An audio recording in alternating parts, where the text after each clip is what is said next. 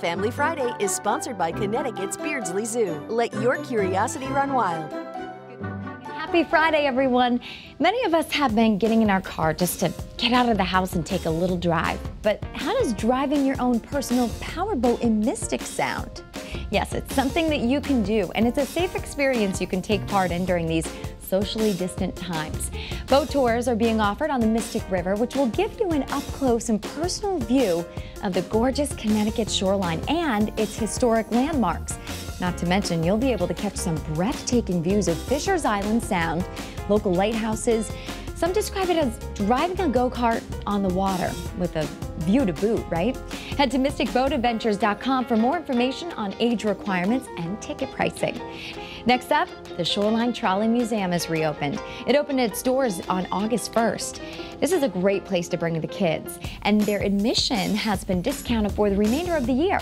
So if you haven't been here before, here are a few quick facts. It's the oldest operating trolley museum in the U.S., and it includes exhibits on the history.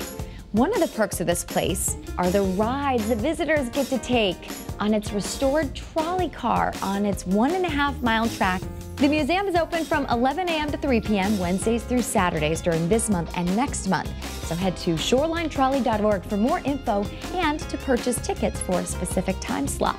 Last but not least, an active event for an important cause close to the hearts of many families here in our state.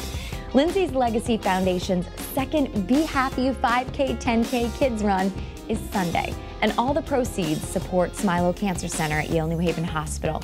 We actually covered this race last year. It was its first year, and it's put on to raise funds to help support caretakers and provide them with the hope and strength that they need, as well as put the focus on innovative cancer treatments.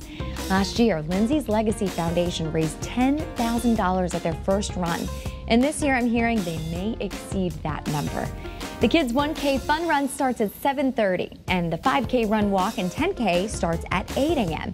But if you don't want to take part in person, there is a virtual 5K run option, so you can head to their website, lindsayslegacyfoundation.org, for some more information on how you can enroll. And for some more activities and ideas that you can do with the whole family this summer, just head to our website or the Channel 3 app. That's this week's installment of Family Friday. I'll leave you with this quote from Lindsay's Legacy Foundation. We can choose to be happy, not because everything is good, but because we can see the good in everything.